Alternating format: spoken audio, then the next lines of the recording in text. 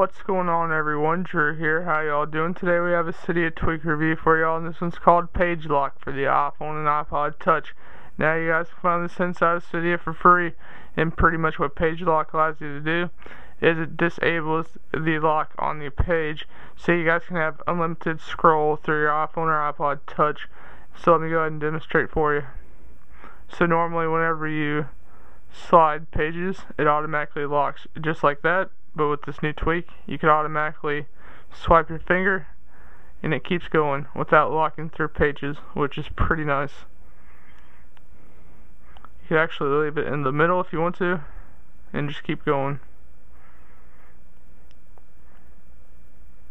That's Pagelock for the iPhone and iPod Touch.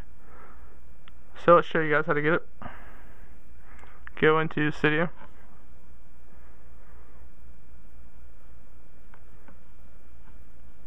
After Cydia is loaded up, head on over to search. Up on the search bar, you're going to type in Pagelock. Right there it is, in Mod My Eye. Go ahead and click on that. Click on Install. Reinstall for me, then confirm. Then it should ask you to restart device. After your device is resprung, you should have Pagelock for the iPhone and iPod Touch. Thanks a lot for watching, guys, and this has been Drew.